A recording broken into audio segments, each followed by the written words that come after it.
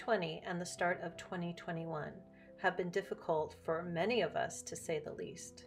In my home, it's been quite chaotic and exhausting, with a small child, a new, very frisky kitten, my work, and all the things I need to do, and all the things I want to do. Now that we are approaching Imbolc, it's time for me to do some deep cleaning, cleansing, clearing, and preparations for the growth that I wish for throughout the rest of the year.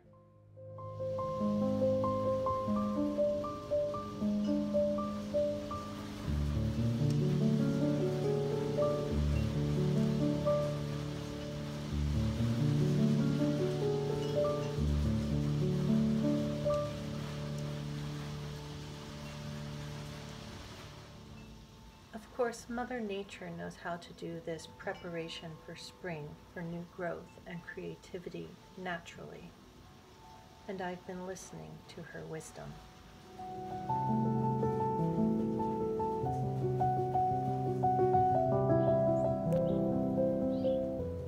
My garden, which has now become a wild, overgrown herb garden, has been waiting for my attention.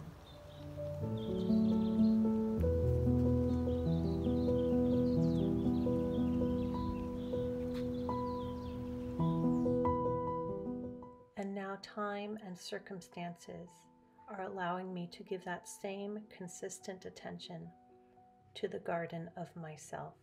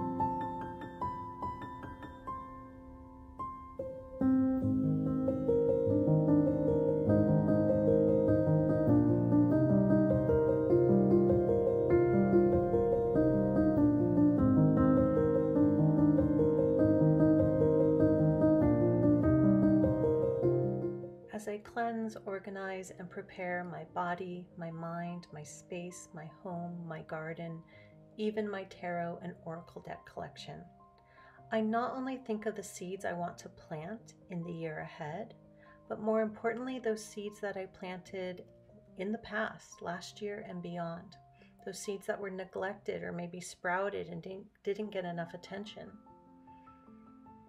It may seem like a big mess happens when you try to organize and clean and prepare, and then you see what's been ignored and neglected or hardly given attention to.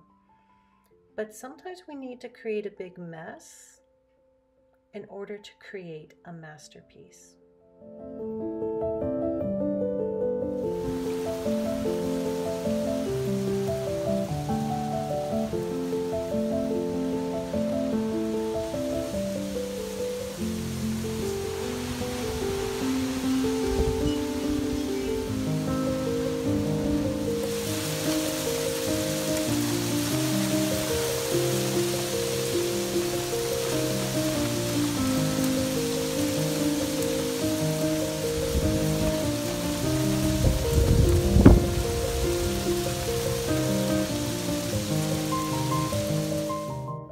there's a book on my daughter's bookshelf called Never Let a Unicorn Scribble that fits this creating a masterpiece out of a mess energy, this alchemical process.